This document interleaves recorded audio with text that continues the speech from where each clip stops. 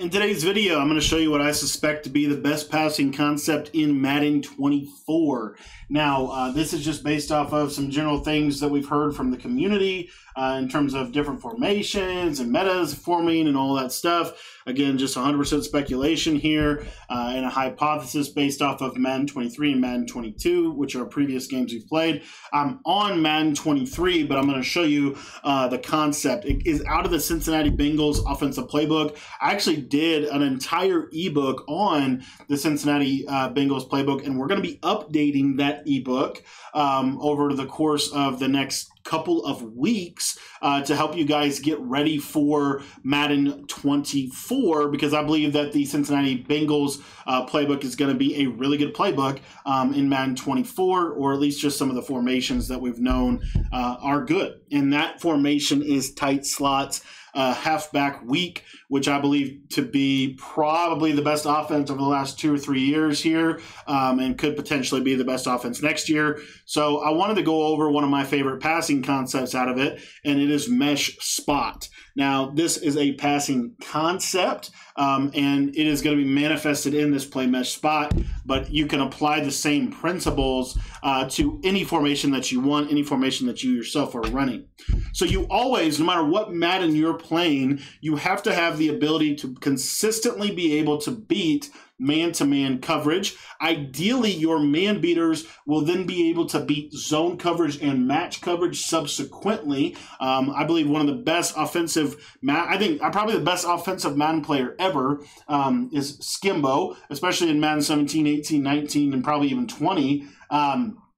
And one of the things that he said when talking about creating an offensive scheme is you have to have man beaters, and then you have to take those man beaters and you have to turn them into zone beaters. That's what we're going to do with this play mesh spot. So what is the best route on the play? Well, there's really two specific routes that are really good. This wheel route to the running back, but the route we're going to focus in on today is this post route to Jimmy Smith. Now, if I was to audible over here to the play flood, you're going to see a little bit of a different post route from Randy Moss over here on the left side. It's more of a skinny post, a little bit more of what I would call a zone beating post, okay? Mesh spot is a little bit more man-to-man focused. Why?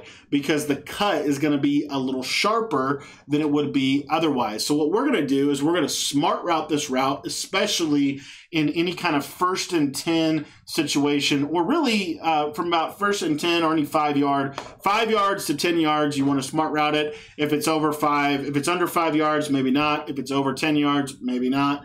But in that 5 to 10 yard range, feel free to smart route the route. And then we're going to piece together a route combo off of this. So what I like to do with this specific passing play is we're going to utilize the slant post concept and turn this into essentially a shallow cross. So what we're going to do is we're going to streak that left side receiver. What that streak is going to do is it's going to run off all of the zones on that left side of the field, especially if we are on the left hash mark on the field. Remember that in Madden 23, EA implemented drift logic to try to make outside thirds and outside quarters play a little bit better. And what ended up happening was essentially if you flood to the short side of the field, that those quarters and those thirds have to respect that clear out streak on the short side of the field. If it was to the wide side of the field, so example, if we flipped this play and ran it to the right, it wouldn't be as good against zone. So we've got that clear out streak. The next thing that we want to be able to do is we want to be able to have an option in case the user decides, hey, I'm going to go guard the post route. So what we want to do then is we're going to put a slant route to our slot receiver. Now, this is the great thing about slant post concepts. I've talked about this at depth on the channel. If you want to leave him on a drag, that's fine, okay? You can leave him on a drag if you want to leave him on a drag. And then with the tight end is actually extremely versatile. It's honestly up to you. You can leave him on the drag route that he's on. You can put him on an out route. You could put him on a flat route, which I think is pretty good. Just a simple basic flat route is fine. You could even honestly just block him. Okay, he's not. You don't want him to run into the slant, and that's where like that 5 yard out route. If they're running man consistently, then yeah, put him on an out route. But if they're running zone, you might want to put him on this flat. And then with the running back, what I like to do is just block and release the running back to the flat, or put him on an out route, or if you really want to, you can put him on an option route. Again, you could block either the running back or the tight end if you want additional protection. So sometimes what I'll do is just block the tight end and keep the spacing a little bit cleaner, okay? So what you're going to see now is this post route does exactly what we want to show you. It just absolutely brutally destroys man-to-man coverage. You put short and elite on this route, it's going to win against man coverage probably about 90 to 100% of the time. What you're going to see right here, he's going to kick that cut inside. I'm going to freeform that to the space, and then we're going to basically be able to cook man coverage every single time. Now, a couple of things. So there's two other defenses that I want to show this against. That route specifically against, it's man and zone. So if, let's say, for example, or match and zone, so if they run match coverage, watch what happens. You'll see that clear out streak's going to take two defenders with him.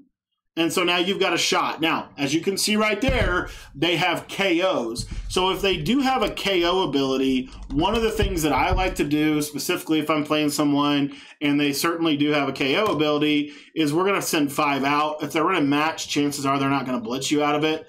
And then we're going to freeform that to the left, and we're just going to possession catch it. We're basically trying to create a dive catch animation.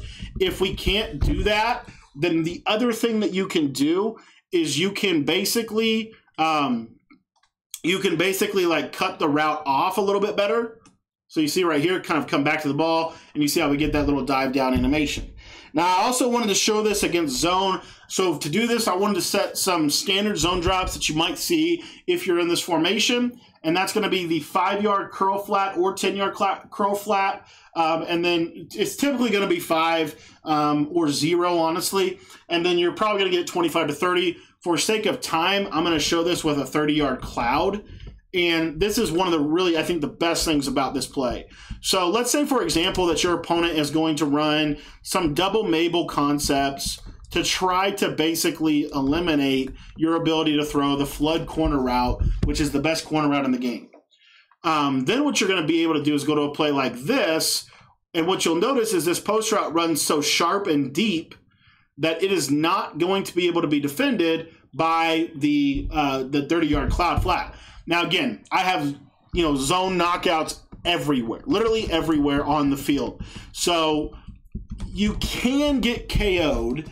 I will say you can get KO'd, but if you click on and user catch this, it's typically fine. So we're just going to freeform it over that cloud flat into that space. You see there we got KO'd. That can happen. The other thing that I could have done is I can throw that before it gets to that point. That's kind of the name of the game in Madden 23. It's yet to be seen if this is going to be the same in Madden 24. If there's not KOs in Madden 24, it's going to make it a lot easier on us. But like right here, I'm going to ag and then try to basically avoid the KOs as much as I can. I'm not getting it for whatever reason, but the idea is basically the same, that if they're going to run any zone, and we'll talk about cover 3 and cover 4 in just a second, but if they're going to run any zone coverage, that route's going to be open. And you can throw that kind of in that little window. Again, I'm going to get away from him. That's kind of more of the idea in terms of throwing that in windows and essentially ag catching to avoid a knockout. So they have to user the route. So for them to user the route, it's going to look something like this, and then again, just understanding their user is the linebacker here. So what you're going to see on this is it's going to leave this little pocket over on the right at about a 15-yard depth, where we're going to be able to hit that slant, and there's just so much space to be able to hit the slant route. Now, the other type of zone coverage you're going to get is cover 4 or cover 3. And just for the sake of the video, we're going to baseline and press it to try to give that cover 4 the best chance to be able to basically defend this. So again, set it up exactly the same. The user is now going to sit on that slant because he's going to trust that quarter. You're going to ag, and you're going to basically, again, when you ag it, you're clicking on, you're hitting Y, and you're turning your receiver so that he comes back to the ball. That is super, super important, okay? Because that's going to help you avoid the KOs. Also, real quick, let's say, so again, it beats 30-yard clouds, but also beats the cover 4. And if you want to, you can throw this over in this area. Again, you see how I'm agging it and then turning the receiver so that he does not get KO'd. This concept is probably a top 2 or 3 play in Madden 23. and I'm just speculating here, but I think this is going to be one of the best plays. Again, I'm suspecting this will continue to be a top 5 passing play in Madden 24. If you guys want to learn the entire offense, join the Patreon today for just $10.